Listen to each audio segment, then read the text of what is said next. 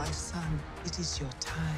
The countdown is on for the latest movie from the Marvel Universe, Black Panther, and it looks like one Hollywood star is going to help deserving children see it. Octavia Spencer says she's going to be in Mississippi when the movie opens, and she won't be watching it alone. The Academy Award winner posted this message on Instagram. It says, "I think I will buy out a theater in an underserved community there to ensure that all our brown children can see themselves as a superhero." Black Panther is the first superhero movie in years starring a black lead character.